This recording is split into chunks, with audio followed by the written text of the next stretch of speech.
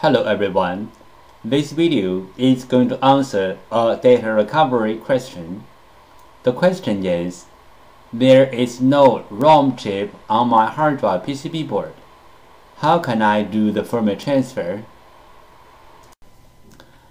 There are some hard drive PCB boards which have the firmware on the board, but not in the ROM chip.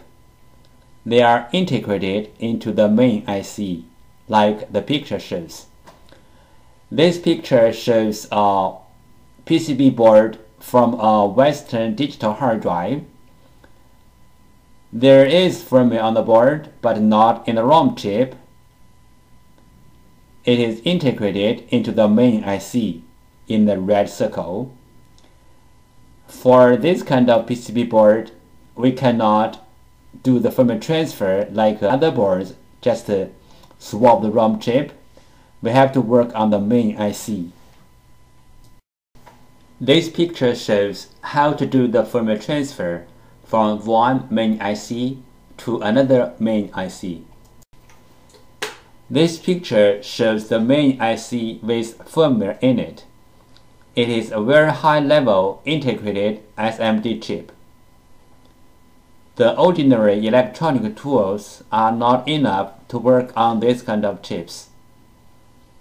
The hddparts.com does provide this kind of services to transfer the firmware from main IC to another main IC.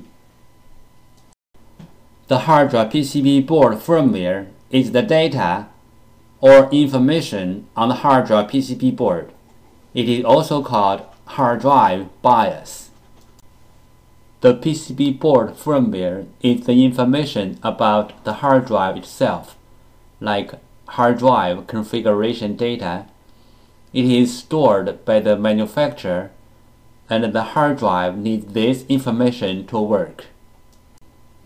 Some hard drive PCB board firmware is in the memory chip, like picture 1 shows. Some hard drive PCB board firmware is integrated into the main chip, like picture 2 shows. Some hard drive PCB board has no firmware on it, like picture 3 shows. This picture shows the procedure how we do data recovery for our clients. First, the client sends their hard drive to us. Second, we do data recovery.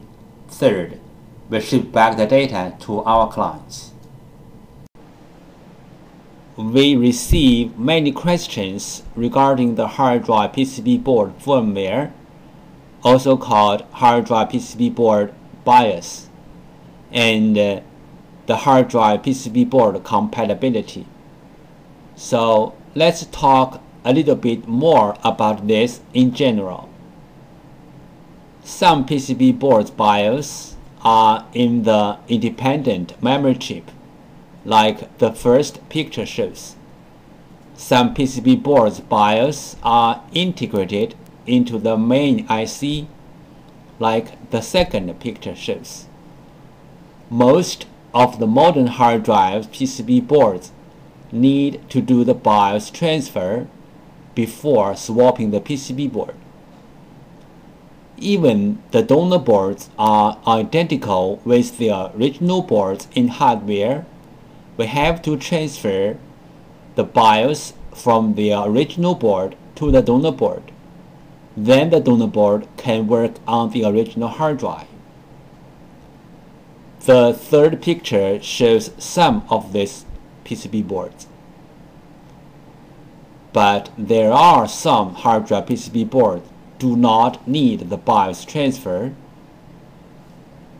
As long as the donor boards are identical with the original boards, you can swap the boards directly. The fourth picture shows some of these kind of boards. If you have any questions, such as how to find a donor board, if your board needs to do the BIOS transfer, where is the BIOS of your PCB board? How to swap your PCB board? please go to www.hdd-parts.com to check it out. Or you may take pictures of your hard drive and the PCB board and email to us. We will give you the correct answer. Thank you so much for taking your precious time to watch my video. Any comments are really appreciated. If this video is a little bit of help, could you please click on like to support me? Thank you again. Bye.